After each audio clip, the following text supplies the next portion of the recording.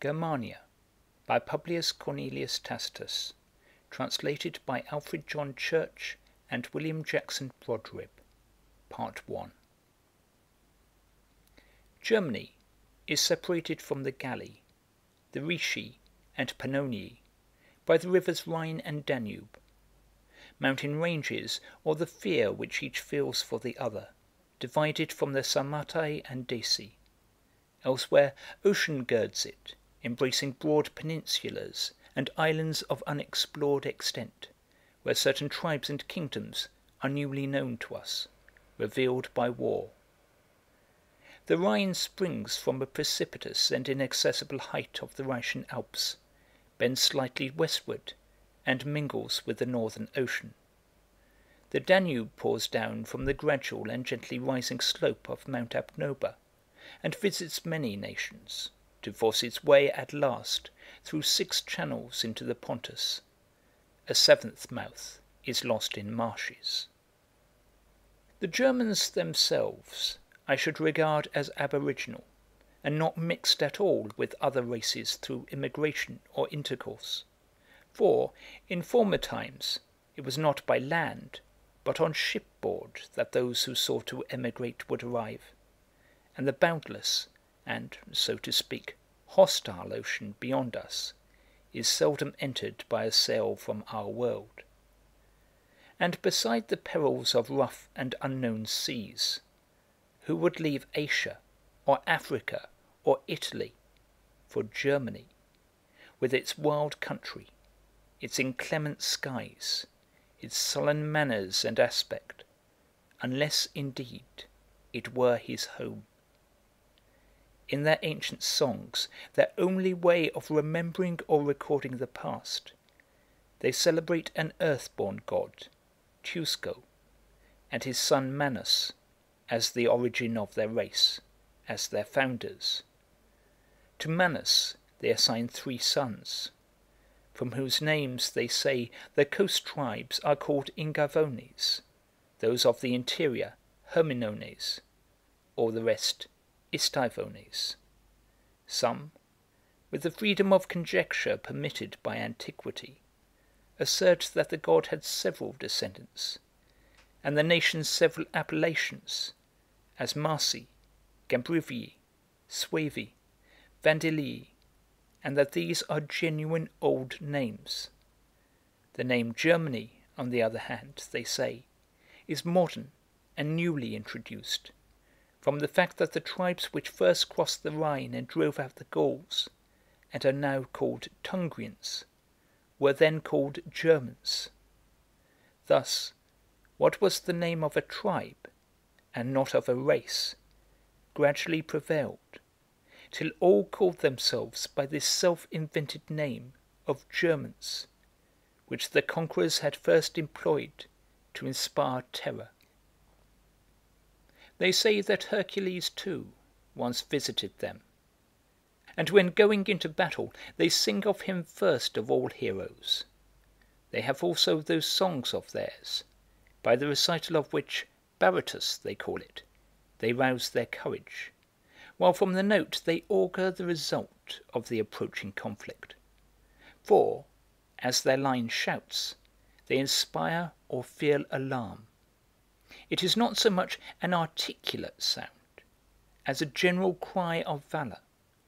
They aim chiefly at a harsh note, at a confused roar, putting their shields to their mouth, so that, by reverberation, it may swell into a fuller and deeper sound. Ulysses, too, is believed by some, in his long legendary wanderings, to have found his way into this ocean, and, having visited German soil, to have founded and named the town of Asciburgium, which stands on the bank of the Rhine, and is to this day inhabited. They even say that an altar dedicated to Ulysses, with the addition of the name of his father Laertes, was formerly discovered on this same spot, and that certain monuments and tombs, with Greek inscriptions, still exist on the borders of Germany and Rhaetia. These statements, I have no intention of sustaining by proofs, or of refuting. Every one may believe or disbelieve them as he feels inclined. For my own part, I agree with those who think that the tribes of Germany are free from all taint of intermarriages with foreign nations, and that they appear as a distinct, unmixed race, like none but themselves. Hence, too, the same physical peculiarities throughout so vast a population. All have fierce blue eyes, red hair, huge frames, fit only for a sudden exertion. They are less able to bear laborious work. Heat and thirst they cannot in the least endure. To cold and hunger their climate and their soil inure them. Their country, though somewhat various in appearance, yet generally either bristles with forests or reeks with swamps. It is more rainy on the side of Gaul, bleaker on that of Noricum and Pannonia. It is productive of grain, but unfavourable to fruit-bearing trees. It is rich in flocks and herds, but these are for the most part undersized, and even the cattle have not their usual beauty or noble head. It is number that is chiefly valued. They are, in fact, the most highly prized, indeed the only, riches of the people. Silver and gold the gods have refused to them. Whether in kindness or in anger, I cannot say. I would not, however, affirm that no vein of German soil produces gold or silver, for who has ever made a search? They care but little to possess or use them. You may see among them vessels of silver, which have been presented to their envoys and chieftains, held as cheap as those of clay.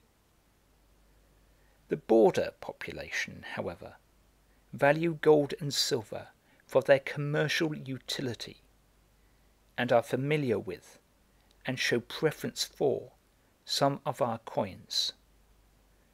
The tribes of the interior use the simpler and more ancient practice of the barter of commodities. They like the old and well-known money, coins milled or showing a two-horse chariot. They likewise prefer silver to gold, not from any special liking, but because a large number of silver pieces is more convenient for use among dealers in cheap and common articles. Even iron is not plentiful with them, as we infer from the character of their weapons, but few use swords or long lances. They carry a spear, drumia is their name for it, with a narrow and short head, but so sharp and easy to wield that the same weapon serves, according to circumstances, for close or distant conflict. As for the horse soldier, he is satisfied with a shield and spear. The foot soldiers also scatter showers of missiles, each man having several and hurling them to an immense distance, and being naked or lightly clad with a little cloak.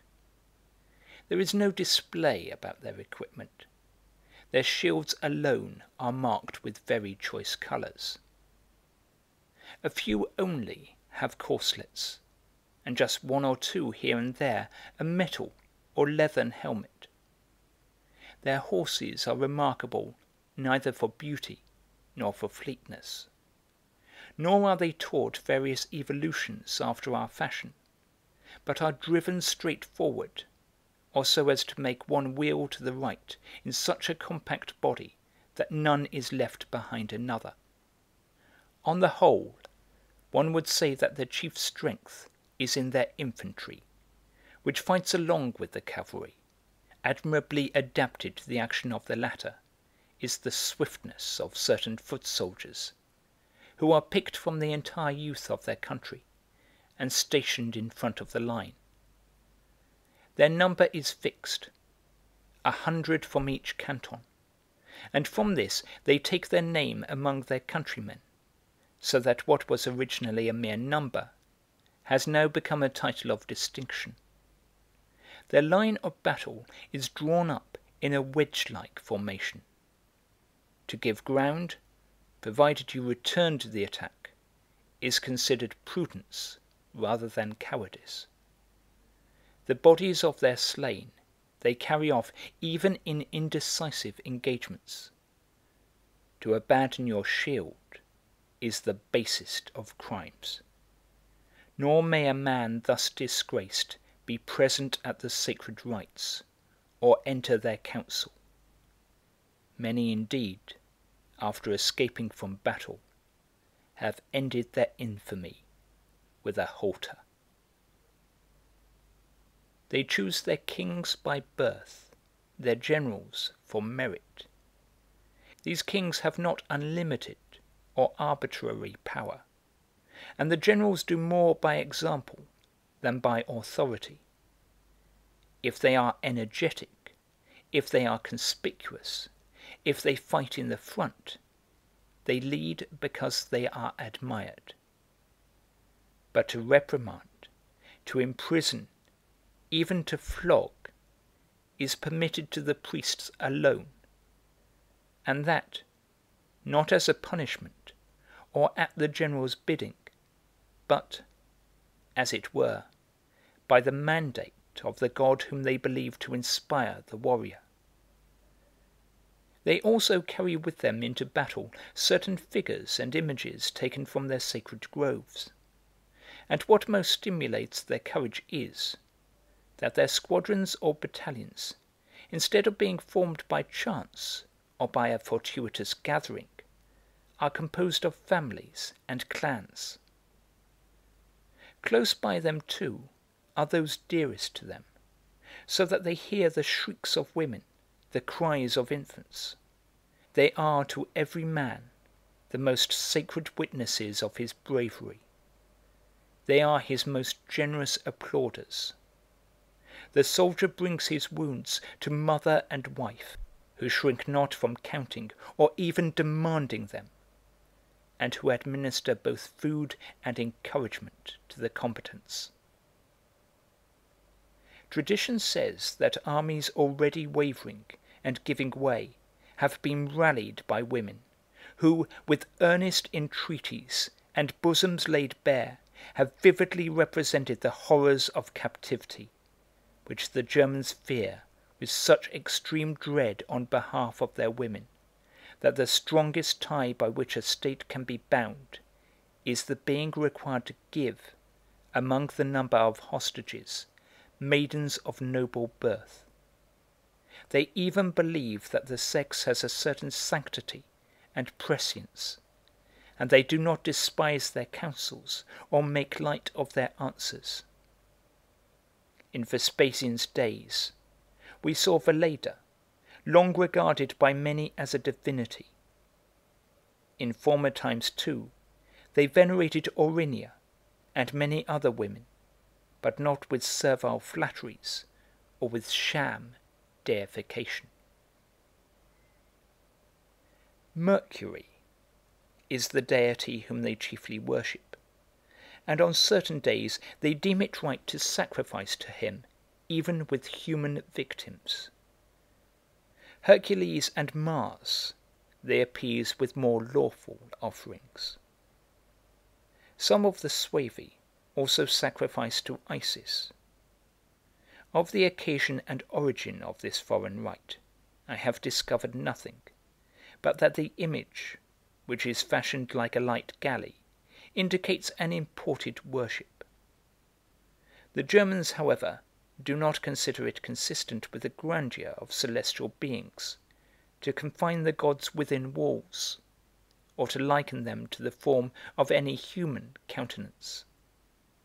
They consecrate woods and groves, and they apply the names of deities to the abstraction which they see only in spiritual worship. Augury and divination by lot no people practice more diligently. The use of the lots is simple. A little bough is lopped off a fruit-bearing tree and cut into small pieces. These are distinguished by certain marks, and thrown carelessly and at random over a white garment. In public questions, the priest of the particular state; in private, the father of the family, invokes the gods, and, with his eyes towards heaven, takes up each piece 3 times, and finds in them a meaning according to the mark previously impressed on them. If they prove unfavourable, there is no further consultation that day about the matter. If they sanction it, the confirmation of augury is still required, for they are also familiar with the practice of consulting the notes and the flight of birds. It is peculiar to this people to seek omens and monitions from horses. Kept at the public expense, in these same woods and groves, are white horses, pure from the taint of earthly labour. These are yoked to a sacred car, and accompanied by the priest and the king, or chief of the tribe, who note their neighings and snortings. No species of augury is more trusted, not only by the people and by the nobility, but also by the priests, who regard themselves as the ministers of the gods, and the horses as acquainted with their will. They have also another method of observing auspices, by which they seek to learn the result of an important war. Having taken, by whatever means, a prisoner from the tribe with whom they are at war, they pit him against a picked man of their own tribe, each combatant using the weapons of their country. The victory of the one or the other is accepted as an indication of the issue. About minor matters, the chiefs deliberate; about the more important, the whole tribe. Yet even when the final decision rests with the people, the affair is always thoroughly discussed by the chiefs. They assemble, except in the case of a sudden emergency, on certain fixed days, either at new or at full moon. For this they consider the most auspicious season for the transaction of business. Instead of reckoning by days as we do, they reckon by nights, and in this manner fix both their ordinary and their legal appointments. Night they regard as bringing on day. Their freedom has this disadvantage, that they do not meet simultaneously, or as they are bidden, but 2 or 3 days are wasted in the delays of assembling. When the multitude think proper, they sit down armed. Silence is proclaimed by the priests, who have on these occasions the right of keeping order. Then the king or the chief, according to age, birth, distinction in war, or eloquence, is heard, more because he has influence to persuade than because he has power to command. If his sentiments displease them, they reject them with murmurs. If they are satisfied, they brandish their spears. The most complimentary form of assent is to express approbation with their weapons. In their councils, an accusation may be preferred, or a capital crime prosecuted. Penalties are distinguished according to the offence. Traitors and deserters are hanged on trees. The coward, the unwarlike, the man stained with abominable vices, is plunged into the mire of the morass, with a hurdle put over him. This distinction in punishment means that crime, they think, ought in being punished to be exposed, while infamy ought to be buried out of sight. Lighter offences, too, have penalties proportioned to them. He who is convicted is fined in a certain number of horses or of cattle. Half of the fine is paid to the king or to the state, half to the person whose wrongs are avenged, and to his relatives. In these same councils they also elect the chief magistrates, who administer law in the cantons and the towns. Each of these has 100 associates chosen from the people, who support him with their advice and influence. They transact no public or private business without being armed. It is not, however, usual for any one to wear arms till the state has recognized his power to use them. Then, in the presence of the council, one of the chiefs, or the young man's father, or some kinsman, equips him with a shield and a spear. These arms are what the toga is with us, the first honour with which youth is invested. Up to this time, he is regarded as a member of a household, afterwards as a member of the commonwealth. Very noble birth, or great services rendered by the father, secure for lads the rank of a chief. Such lads attach themselves to men of mature strength and of long approved valour. It is no shame to be seen among a chief's followers. Even in his escort there are gradations of rank, dependent on the choice of the man to whom they are attached. These followers vie keenly with each other as to who shall rank first with his chief, the chiefs as to who shall have the most numerous and the bravest followers. It is an honour, as well as a source of strength, to be thus always surrounded by a large body of picked youths. It is an ornament in peace, and a defence in war. And not only in his own tribe, but also in the neighbouring states, it is the renown and glory of a chief to be distinguished for the number and valour of his followers. For such a man is courted by embassies, is honoured with presents, and the very prestige of his name often settles a war. When they go into battle, it is a disgrace for the chief to be surpassed in valour, a disgrace for his followers not to equal the valour of the chief. And it is an infamy, and a reproach for life to have survived the chief and returned from the field. To defend, to protect him, to ascribe one's own brave deeds to his renown, is the height of loyalty. The chief fights for victory. His vassals fight for their chief.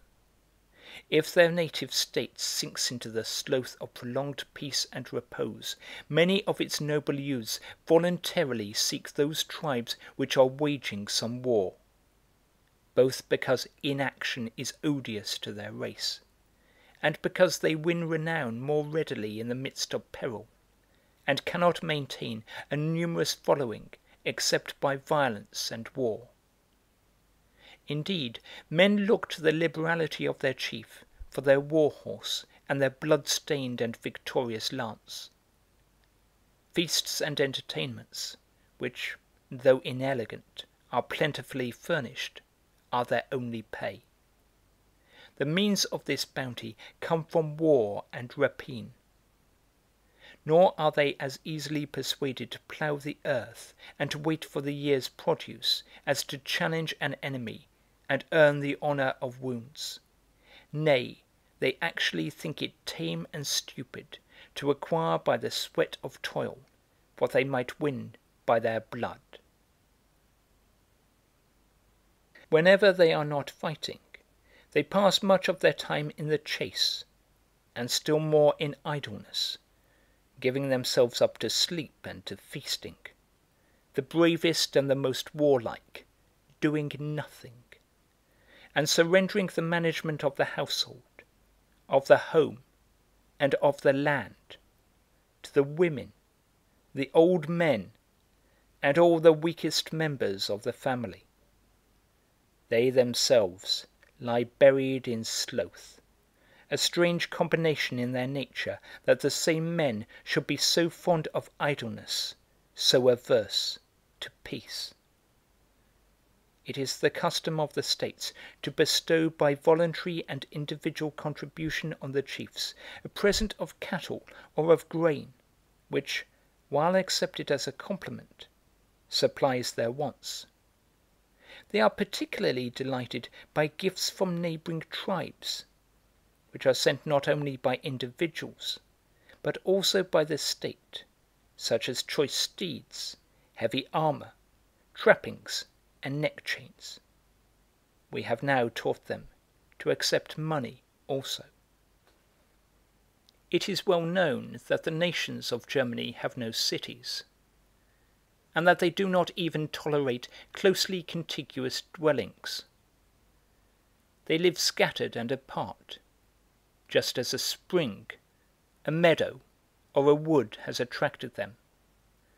Their villages they do not arrange in our fashion, where the buildings connected and joined together, but every person surrounds his dwelling with an open space, either as a precaution against the disasters of fire, or because they do not know how to build. No use is made by them of stone or tile. They employ timber for all purposes, rude masses without ornament or attractiveness. Some parts of their buildings they stain more carefully with a clay so clear and bright that it resembles painting or a coloured design.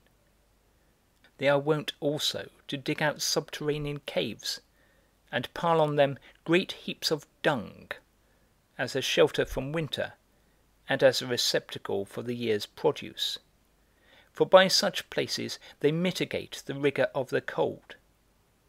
And should an enemy approach, he lays waste the open country, while what is hidden and buried is either not known to exist, or else escapes him, from the very fact that it has to be searched for. End of Part 1. Part 2. They all wrap themselves in a cloak which is fastened with a clasp, or, if this is not forthcoming, with a thorn, leaving the rest of their persons bare. They pass whole days on the hearth by the fire. The wealthiest are distinguished by a dress which is not flowing, like that of the Sarmat and Parthi, but is tight and exhibits each limb. They also wear the skins of wild beasts. The tribes on the Rhine and Danube in a careless fashion, those of the interior with more elegance, as not obtaining other clothing by commerce. These select certain animals, the hides of which they strip off and vary them with the spotted skins of beasts, the produce of the outer ocean and of seas unknown to us. The women have the same dress as the men, except that they generally wrap themselves in linen garments, which they embroider with purple, and do not lengthen out the upper part of their clothing into sleeves. The upper and lower arm is thus bare, and the nearest part of the bosom is also exposed. Their marriage code, however, is strict, and indeed no part of their manners is more praiseworthy. Almost alone among barbarians they are content with one wife, except a very few among them, and these not from sensuality, but because their noble birth procures for them many offers of alliance. The wife does not bring a dower to the husband, but the husband to the wife. The parents and relatives are present and pass judgment on the marriage gifts. Gifts not meant to suit a woman's taste, nor such as a bride would deck herself with, but oxen, a caparisoned steed, a shield, a lance, and a sword. With these presents the wife is espoused, and she herself in her turn brings her husband a gift of arms. This they count their strongest bond of union, these their sacred mysteries, these their gods of marriage. Lest the woman should think herself to stand apart from aspirations after noble deeds and from the perils of war, she is reminded by the ceremony which inaugurates marriage that she is her husband's partner in toil and danger, destined to suffer and to dare with him alike both in peace and in war. The yoked oxen, the harnessed steed, the gift of arms, proclaim this fact. She must live and die with the feeling that she is receiving what she must hand down to her children, neither tarnished nor depreciated, what future daughters-in-law may receive, and may be so passed on to her grandchildren. Thus, with their virtue protected, they live uncorrupted by the allurements of public shows or the stimulant of feastings. Clandestine correspondence is equally unknown to men and women. Very rare for so numerous a population is adultery, the punishment for which is prompt and in the husband's power. Having cut off the hair of the adulteress and stripped her naked, he expels her from the house in the presence of her kinsfolk, and then flogs her through the whole village. The loss of chastity meets with no indulgence, neither beauty, youth, nor wealth will procure the culprit a husband. No one in Germany laughs at vice, nor do they call it the fashion to corrupt and to be corrupted. Still better is the condition of those states in which only maidens are given in marriage, and where the hopes and expectations of a bride are then finally terminated. They receive one husband as having one body and one life, that they may have no thoughts beyond, no further reaching desires, that they may love not so much the husband as the married state. To limit the number of their children, or to destroy any of their subsequent offspring, is accounted infamous, and good habits are here more effectual than good laws elsewhere. In every household the children, naked and filthy, grow up with those stout frames and limbs which we so much admire. Every mother suckles her own offspring, and never entrusts it to servants and nurses. The master is not distinguished from the slave by being brought up with greater delicacy. Both live amid the same flocks and lie on the same ground, till the freeborn are distinguished by age and recognized by merit. The young men marry late, and their vigor is thus unimpaired. Nor are the maidens hurried into marriage. The same age and a similar stature is required. Well matched and vigorous they wed, and the offspring reproduce the strength of the parents. Sisters' sons are held in as much esteem by their uncles as by their fathers. Indeed, some regard the relation as even more sacred and binding, and prefer it in receiving hostages, thinking thus to secure a stronger hold on the affections and a wider bond for the family. But every man's own children are his heirs and successors, and there are no wills. Should there be no issue, the next in succession to the property are his brothers and his uncles on either side. The more relatives he has, the more numerous his connections, the more honored is his old age. Nor are there any advantages in childlessness. It is a duty among them to adopt the feuds as well as the friendships of a father or a kinsman. These feuds are not implacable. Even homicide is expiated by the payment of a certain number of cattle and of sheep, and the satisfaction is accepted by the entire family, greatly to the advantage of the state, since feuds are dangerous in proportion to a people's freedom. No nation indulges more profusely in entertainments and hospitality. To exclude any human being from their roof is thought impious. Every German, according to his means, receives his guest with a well-furnished table. When his supplies are exhausted, he who was but now the host becomes the guide and companion to further hospitality, and without invitation they go to the next house. It matters not, they are entertained with like cordiality.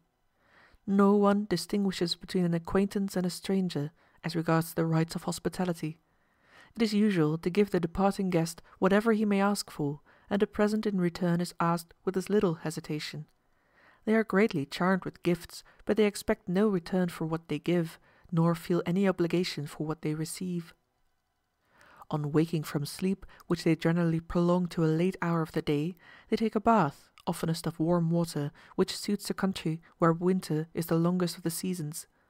After their bath they take their meal, each having a separate seat and table of his own. Then they go armed to business, or no less often to their festal meetings. To pass an entire day and night in drinking disgraces no one. Their quarrels, as might be expected with intoxicated people, are seldom fought out with mere abuse, but commonly with wounds and bloodshed. Yet it is at their feasts that they generally consult on the reconciliation of enemies, on the forming of matrimonial alliances, on the choice of chiefs, finally even on peace and war, for they think that at no time is the mind more open to simplicity of purpose, or more warmed to noble aspirations.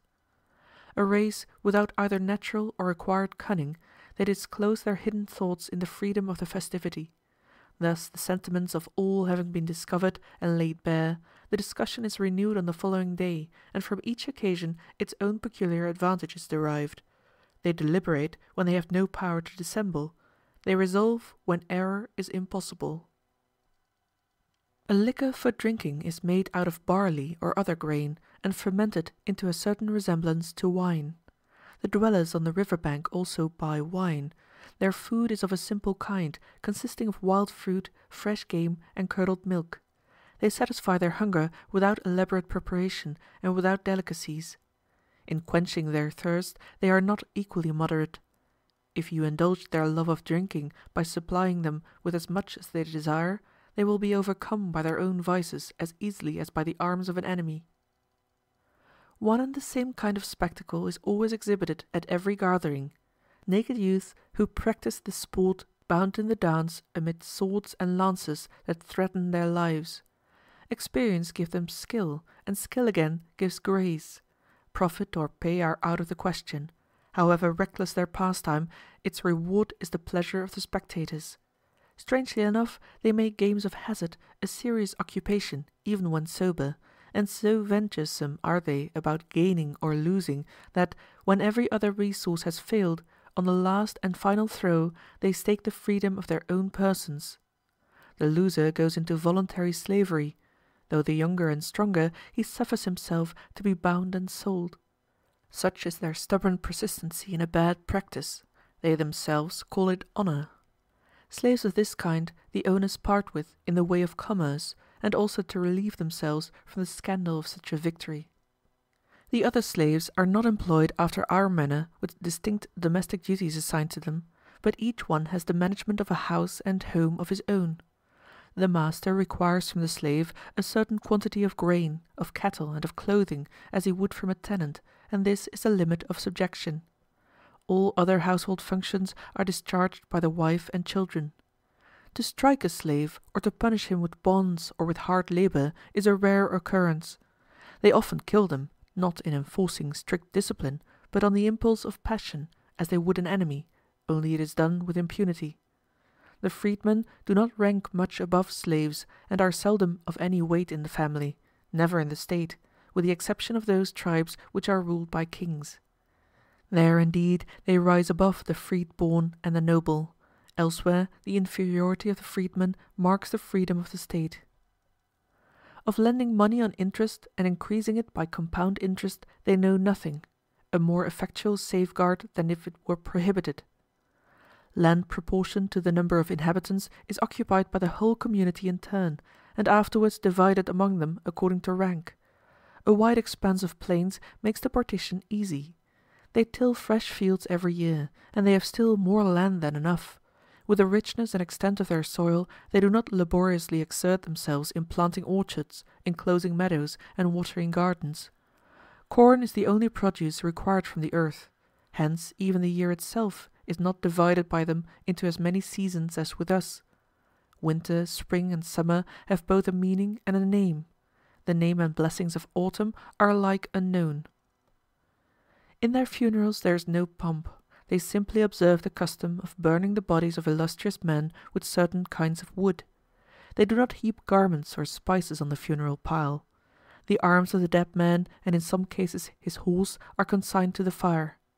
A turf mound forms the tomb. Monuments with their lofty elaborate splendor they reject as oppressive to the dead. Tears and lamentations they soon dismiss, grief and sorrow but slowly. It is thought becoming for women to bewail, for men to remember, the dead. Such on the whole is the account which I have received of the origin and manners of the entire German people. I will now touch on the institutions and religious rites of the separate tribes, pointing out how far they differ, and also what nations have migrated from Germany into Gaul. That highest authority, the great Julius, informs us that Gaul was once more powerful than Germany. Consequently, we may believe that Gauls even crossed over into Germany. For what a trifling obstacle would a river be to the various tribes as they grew in strength and wished to possess in exchange settlements which were still open to all and not partitioned among powerful monarchies. Accordingly, the country between the Hercynian forest and the rivers Rhine and Manus, and that which lies beyond, was occupied respectively by the Helvetii and Boii, both tribes of Gaul. The name Boiemum still survives, marking the old tradition of the place, though the population has been changed. Whether, however, the Aravisci migrated into Pannonia from the Ossi, a German race, or whether the Osi came from the Aravisci into Germany, as both nations still retain the same language, institutions, and customs, is a doubtful matter, for as they were once equally poor and equally free, either bank had the same attractions, the same drawbacks. The Treveri and Nervi are even eager in their claims of a German origin, thinking that the glory of this descent distinguishes them from the uniform level of Gallic effeminacy. The Rhine bank itself is occupied by tribes unquestionably German, the Vangiones, the Tribozzi, and the Nemetes. Nor do even the Ubii, though they have earned the distinction of being a Roman colony and prefer to be called Agrippinensis, from the name of their founder, blush to own their origin. Having crossed the sea in former days and given proof of their allegiance, they were settled on the Rhine bank itself as those who might guard it but need not be watched.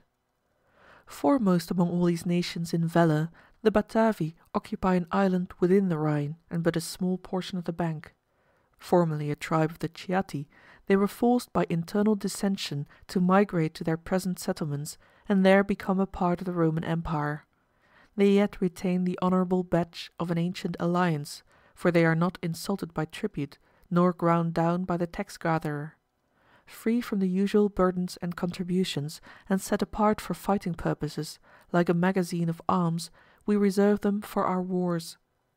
The subjection of the Mattiaci is of the same character. For the greatness of the Roman people has spread reverence for our empire beyond the Rhine and the old boundaries. Thus this nation, whose settlements and territories are on their own side of the river, are yet in sentiment and purpose one with us. In all other respects they resemble the Batavi, except that they still gain from the soil and climate of their native land a keener vigour. I should not reckon among the German tribes the cultivators of the tithe lands, although they are settled on the further side of the Rhine and Danube. Reckless adventurers from Gaul, emboldened by want, occupied this land of questionable ownership.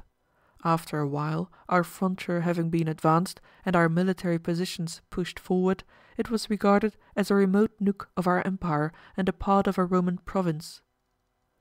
Beyond them are the Chatti, whose settlements begin at the Hercynian forest, where the country is not so open and marshy as in the other cantons into which Germany stretches. They are found where there are hills, and with them grow less frequent, for the Hercynian forest keeps close till it has seen the last of its native Chatti. Hardy frames, close-knit limbs, fierce countenances, and a peculiarly vigorous courage mark the tribe. For Germans they have much intelligence and sagacity. They promote their picked men to power, and obey those whom they promote. They keep their ranks, not their opportunities, check their impulses, portion out the day, entrench themselves by night, regard fortune as a doubtful, valour as an unfailing resource, and what is most unusual, and only given to systematic discipline, they rely more on the general than on the army. Their whole strength is in their infantry, which, in addition to its arms, is laden with iron tools and provisions. Other tribes you see going to battle, the Chatti to a campaign. Seldom do they engage in mere raids and casual encounters. It is indeed the peculiarity of a cavalry force quickly to win and as quickly to yield a victory. Fleetness and timidity go together. Deliberateness is more akin to steady courage.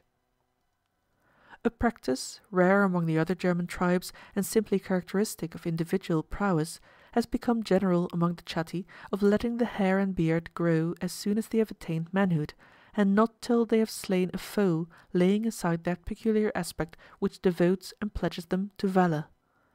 Over the spoiled and bleeding enemy they show their faces once more; then, and not till then, proclaiming that they have discharged the obligations of their birth, and proved themselves worthy of their country and of their parents. The coward and the unwarlike remain unshorn. The bravest of them also wear an iron ring, which otherwise is a mark of disgrace among the people, until they have released themselves by the slaughter of a foe. Most of the chatti delight in these fashions. Even hoary-headed men are distinguished by them, and are thus conspicuous alike to enemies and to fellow countrymen. To begin the battle always rests with them. They form the first line, an unusual spectacle. Nor even in peace do they assume a more civilized aspect. They have no home or land or occupation. They are supported by whomsoever they visit, as lavish of the property of others as they are regardless of their own, till at length the feebleness of age makes them unequal to so stern a valor. End of Part 2. Part 3. Next to the Chatti on the Rhine, which is now a well-defined channel and serves as a boundary, dwell the Usurpi and Tencteri. The latter, besides the more usual military distinctions, particularly excel in the organization of cavalry, and the Chatti are not more famous for their foot soldiers than are the Tencteri for their horsemen. What their forefathers originated, posterity maintain. They supply sport to their children, rivalry to their youths. Even the aged keep it up. Horses are bequeathed along with the slaves, the dwelling-house, and the usual right of inheritance. They go to the son, not to the eldest, as does the other property, but to the most warlike and courageous. After the Tencteri came in former days the Bructeri, but the general account now is that the Camavi and Angrivari entered their settlements, drove them out, and utterly exterminated them with the common help of the neighbouring tribes, either from hatred of their tyranny, or from the attractions of plunder, or from heaven's favourable regard for us. It did not even grudge us the spectacle of the conflict. More than 60,000 fell, not beneath the Roman arms and weapons, but grander far, before our delighted eyes. May the tribes, I pray, ever retain, if not love for us, at least hatred for each other. For while the destinies of empire hurry us on, fortune can give no greater boon than discord among our foes. The Angrivari and Camavi are bounded in the rear by the Dalgabini and Cassowari, and other tribes not equally famous. Towards the river are the Frisi, distinguished as the Greater and Lesser Frisi, according to their strength.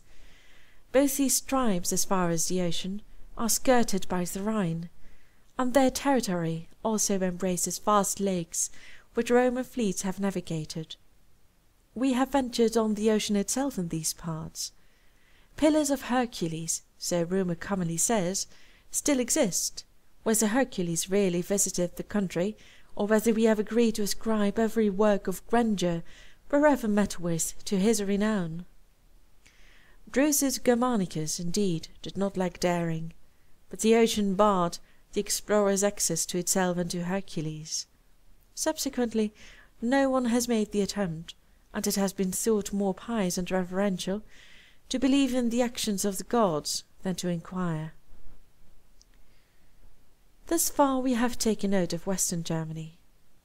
Northwards the country takes a vast sweep.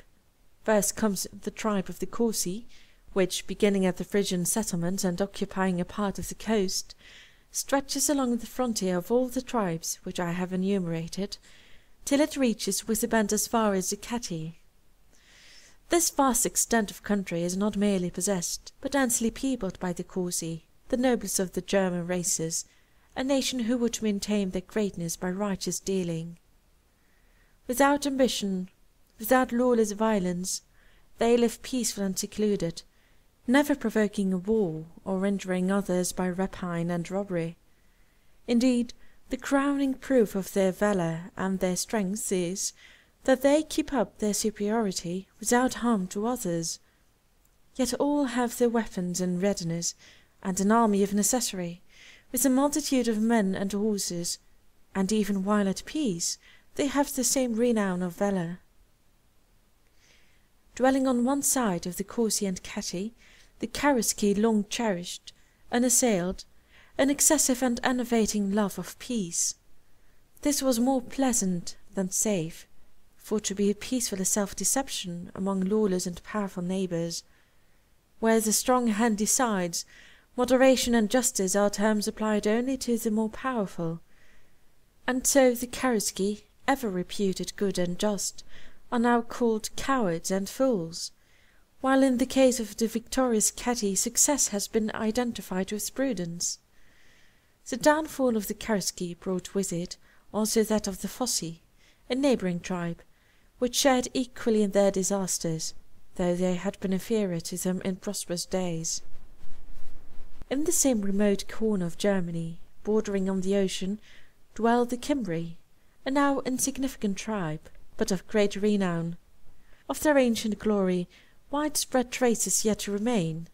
On both sides of the Rhine are encampments of vast extent, and by their circuit you may even now measure the warlike strength of the tribe, and find evidence of that mighty emigration.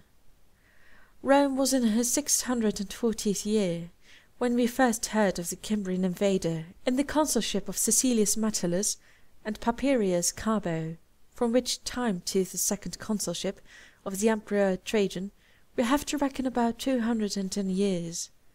So long have we been in conquering Germany. In the space of this long epoch many losses have been sustained on both sides. Neither Samnite nor Carthaginian, neither Spain nor Gaul, not even the Parthians, have given us more frequent warnings. German independence truly is fiercer than the despotism of Narcissus. What else indeed can the East taunt us with but the slaughter of Crassus, when it has itself lost Pacorus and been crushed under a Ventidius? But Germans, by routing or making prisoners of Carbo, Cassius, Scaurus, Aurelius, Servilius Capio, and Marcellus Manlius, deprived the Roman people of 5 consular armies, and they robbed even a Caesar of Varus and his 3 legions. Not without loss to us were they discomfited by Marius in Italy, by the great Julius in Gaul, and by Drusus, Nero, and Germanicus on their own ground. Soon after, the mighty menaces of Gaius Caesar were turned into a jest. Then came a lull, until on the occasion of our discords and the civil war, they stormed the winter camp of our legions, and even designed the conquest of Gaul. Again were they driven back, and in recent times we have celebrated triumphs rather than won conquest over them. I must now speak of the Suevi, who are not one nation as are the Catti and Tencteri, for they occupy the greater part of Germany, and have hitherto been divided into separate tribes with names of their own, though they are called by the general designation of Suevi. A national peculiarity with them is to twist their hair back and fasten it in a knot. This distinguishes the Suevi from the other Germans, as it also does their own freeborn from their slaves. With other tribes, either from some connection with the Suevic race, or, as often happens, from imitation, the practice is an occasional one and restricted to youth. The Suevi, till their heads are grey, affect the fashion of drawing back their unkempt locks, and often they are knotted on the very top of the head. The chiefs have a more elaborate style, so much do they study appearance, but in perfect innocence, not with any thought of love-making, but arranging their hair when they go to battle, to make themselves tall and terrible. They adorn themselves, so to speak, for the eyes of the foe. The Semnones give themselves out to be the most ancient and renowned branch of the Suevi. Their antiquity is strongly attested by their religion. At a stated period, all the tribes of the same race assemble by their representatives in a grove consecrated by the auguries of their forefathers and by immemorial associations of terror. Here, having publicly slaughtered a human victim, They celebrate the horrible beginning of the barbarous rite. Reverence also in other ways is paid to the grove. No one enters it except bound with a chain, as an inferior, acknowledging the might of the local divinity. If he chance to fall, it is not lawful for him to be lifted up, or to rise to his feet. He must crawl out along the ground. All the superstition implies the belief that from this spot the nation took its origin, that here dwells the supreme and all-ruling deity, to whom all else is subject and obedient. The fortunate lot of the Semnones strengthens this belief. 100 cantons are in their occupation, and the vastness of their community makes them regard themselves as ahead of the Suevic race. To the Langobardi, on the contrary, their scanty numbers are a distinction. Though surrounded by a host of most powerful tribes, they are safe, not by submitting, but by daring the perils of war. Next come the Rhodigni, the Eviones, the Anglii, the Varini, the Eudoces, the Suardones, and Neuthones, who are fenced in by rivers or forests. None of these tribes have any noteworthy feature except their common worship of Eartha, or Mother Earth, and their belief that she interposes in human affairs and visits the nations in her car. In an island of the ocean there is a sacred grove, and within it a consecrated chariot covered over with a garment. Only one priest is permitted to touch it. He can perceive the presence of the goddess in the sacred recess, and walks by her side with the utmost reverence as she is drawn along by heifers. It is a season of rejoicing, and festivity reigns wherever she deigns to go and be received. They do not go to battle or wear arms. Every weapon is under lock. Peace and quiet are known and welcomed only at these times, till the goddess, weary of human intercourse, is at length restored by the same priest to her temple. Afterwards, the car, the vestment, and, if you like to believe it, the divinity herself, are purified in a secret lake. Slaves perform the rite, who are instantly swallowed up by its waters.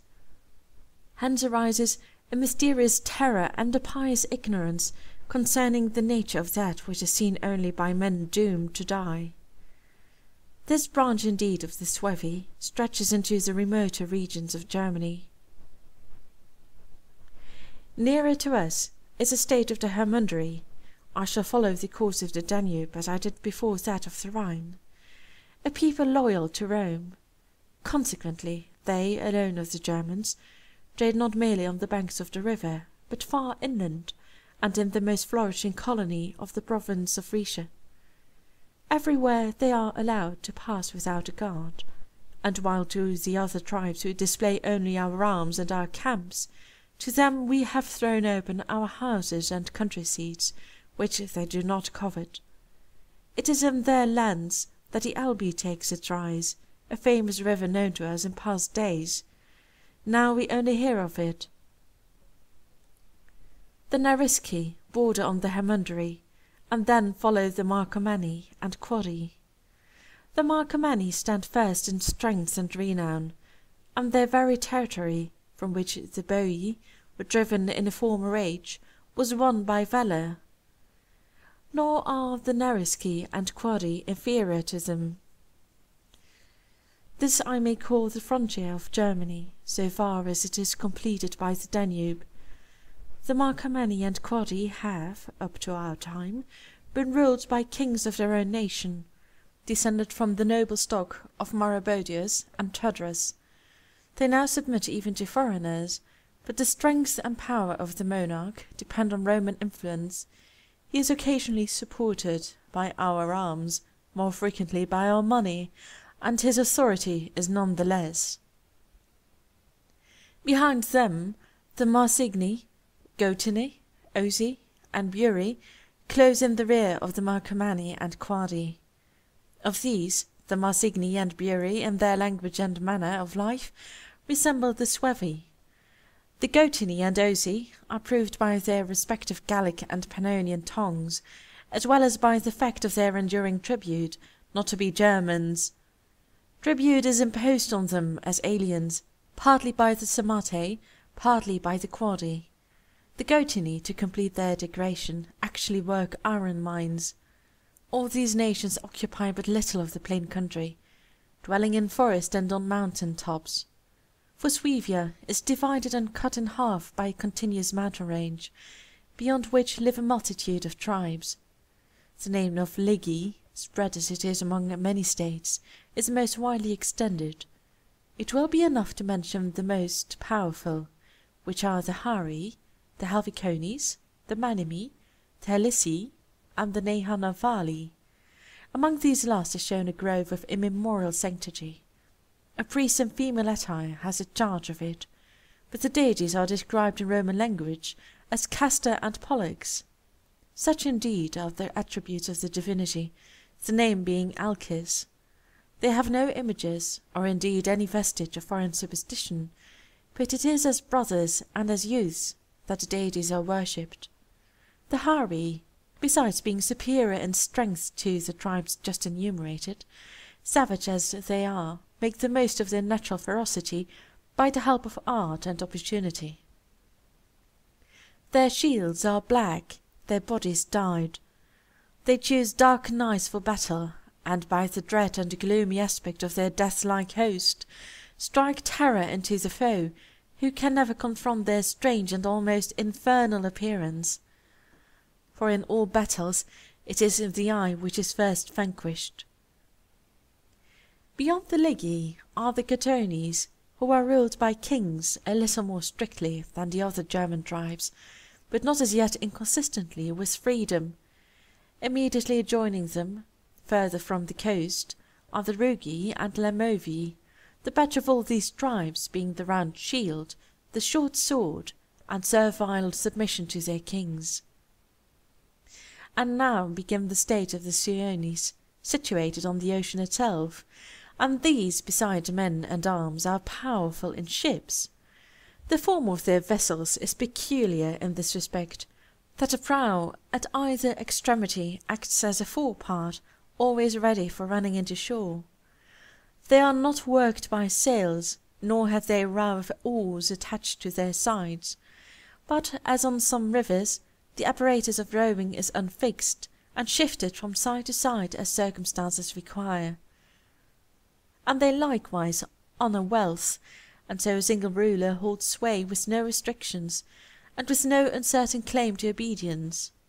Arms are not with them, as with the other Germans, at the general disposal, but are in the charge of a keeper, who is actually a slave, for the ocean forbids the sudden inroad of enemies, and besides, an idle multitude of armed men is easily demoralized. And indeed, it is by no means the policy of a monarch to place either a nobleman, a free-born citizen, or even a freedman, at the head of an armed force. Beyond the Suiones is another sea, sluggish and almost motionless, which we may certainly infer girdles and surrounds the world, from the fact that the last radiance of the setting sun lingers on till sunrise, with a brightness sufficient to dim the light of the stars. Even the very sound of his rising, as popular belief adds, may be heard, and the forms of gods and the glory round his head may be seen. Only thus far, and here rumour seems truth, does the world extend. At this point the Suevic Sea, on its eastern shore, washes the tribes of the Aesti, whose rites and fashions and style of dress are those of the Suevi, while their language is more like the British.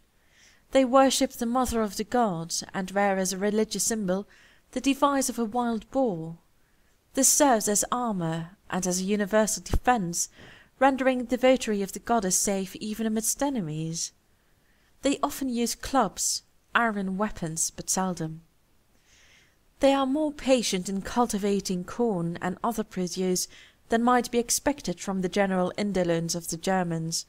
But they also search the deep, and are the only people who gather amber, which they call glesum, in the shallows, and also on the shore itself. Barbarians as they are, they have not investigated or discovered what natural cause or process produces it. Nay, it even lay amidst the sea's other refuse, till our luxury gave it a name. To them it is utterly useless.